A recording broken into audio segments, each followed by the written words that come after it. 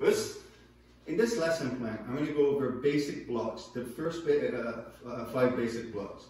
Inside block, outside block, high block, low block, and knife hand block. Now, a lot of my students know these blocks, know them really well, but we have a couple of new students who joined us before the pandemic hit us, joined us after the first lockdown, and now we've gone into a second lockdown. So during the pandemic, we all need to do our best and keep practicing. So here's a reminder for those people who are not so good with their basic blocks.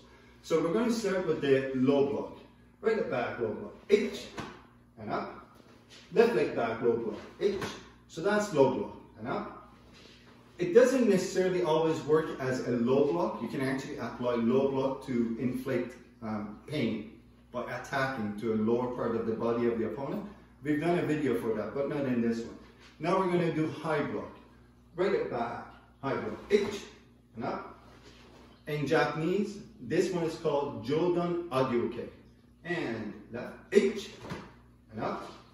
Now we're going to do inside block. In Japanese, it's called Chudan Uchuke. H, and up. The other side, H, and up. Now we're going to do outside block. Chudan Sotoke. H, and up. And the other side, H, and up. Now we're going to do knife hand block. Shitoke. H, and up. And we typically do knife hand block with back stance. One more, the other side, H, and up. Now, we typically do back stance in the form of getting into a defensive position. If someone's grabbing me, trying to throw me, I'll immediately go into back stance. It gives me a defensive posture. So we usually do knife hand block with back stance.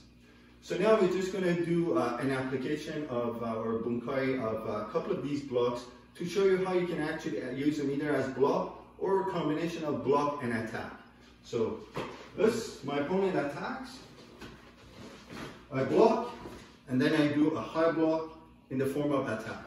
Now, or he attacks, I do a high block, turn it around, and then hurt the elbow by pulling my arm down. Or he attacks, I do an inside block and then move forwards and do an outside block. At this point, if I know Aikido, I can turn around and throw him. Obviously, I'm holding him to his arm because I don't want him to go through the door. Very good. And this is the lesson plan for today. If I see that you like these videos and you're practicing them at home, then I'll add more.